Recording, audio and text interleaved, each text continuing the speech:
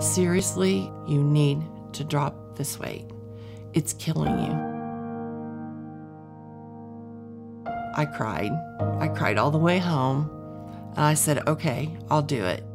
I'm excited to go through this surgery because I believe on the other side, there's so many benefits to that several years ago, I would never have thought of it that way.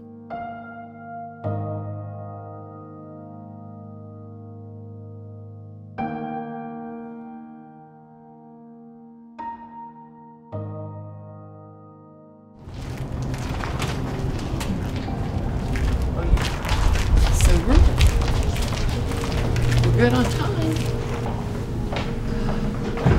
How are you today? Fine. Okay, honey. Thank you. This code here is for any kind of family member. Yes. That you want to be able to call and talk to the medical staff. We're just going to tighten this up a little bit here. What time would you want to be? So, how are you feeling today? Good. I know this sounds crazy, but I'm excited. I'm more excited to have a drink of water tomorrow. I just want to get through, get on the other side, get out of surgery, get up, start walking, just start that process, you know, of things getting better. And then, sir, you can have a seat there if you'd like. Is it going to be tougher because one is the vitamin? Hi, how are things? Good. We're here. I made it this time. You did. How are you feeling? Good. Good. Okay, good. Are you nervous? No. Oh, well, that's kind of weird. I feel like you should be like a little bit nervous. I mean, in that, you know, No, just I'm excited. anxious to get the show on the road. I met Pamela when she was interested in the program. Her doctor had suggested that she look into bariatric surgery, and so she gave me a call. And so from the moment that a patient calls is kind of when they get started with me in the process. And so she visited the website, watched the online seminar. We had her see the surgeon in his office, so make sure that you know, he thinks this is a good idea, she's a good candidate. And then from there, that's kind of when we start the education. So that's when she'd had her first appointment with myself and the dietitian in person. Okay, bye-bye. I'll see you on the other side. Okay, that's right. Oh, is this the operating room? Wow, right here. Sure, right, huh? Dang, I thought I'd go clear down the hall.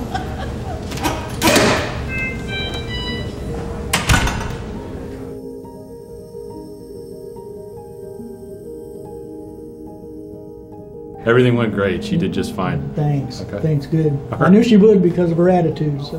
Yeah, she's a good person. All right.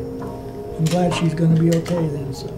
This is going to be, looks like it's going to be a blessing because she's going to get rid of her CPAP. She's going to get rid of her diabetes. She's going to lose the weight. And that's just all the other benefits, and losing the weight's just a bonus to her. But when she started on her insulin, I told her that, you know, insulin just puts on the weight. There's nothing you can do about it, really. I mean, some people it's that way, and I told her, you know, I really don't. I didn't care if she weighed 850 pounds or 50. It was still, she was still my wife, and her name was still Pam. It didn't matter. She still had the same heart, so. So I'm her bariatric surgeon, so kind of been the point person for her as she kind of starts this whole journey. You know, she's had a lot of medical problems over the course of her life, and weight loss is something that is a solution to kind of prevent anything worse from happening, as well as to treat some pre-existing problems that she has. Her diabetes is going to be probably the quickest thing that is impacted by this surgery, because with a gastric bypass, not only does the weight loss help with that, there's also a metabolic component to it too that is pretty immediate acting. So I'm hoping that we won't have to restart our insulin at all. Post-surgery, you know, Pam knows what she's doing. That's kind of the beauty of this surgery, is she's very well educated for what happens after the surgery as well. So the biggest thing that I rely on her on is just following her post-operative diet, kind of sticking to those rules, because they're very important as she does heal things up, and also very important to her overall success. I think within a year's time, it's pretty realistic that we're going to see around 100-pound weight loss, but we usually see peak weight loss somewhere between 18 and 24 months. It's calming down some. Okay, and you guys are going to 470? Okay. Awesome. Okay. So Well, we'll see you down follow there. along. All right. Okay, babe.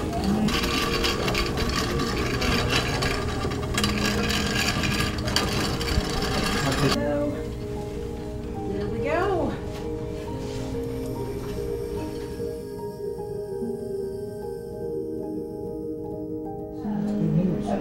Yeah, Thanks, Amanda. now it begins. How are you feeling today? Pretty good. You know, considering all things, there's really not pain. I know that I've had surgery, you know, just the way my stomach feels. I mean, I'm really excited now to see, because it was 24 pounds I was down yesterday. I'm anxious to see how it comes off, and I mean, you know, that type of thing, so. Good morning. Oh, good morning. How are things in here? Marvelous.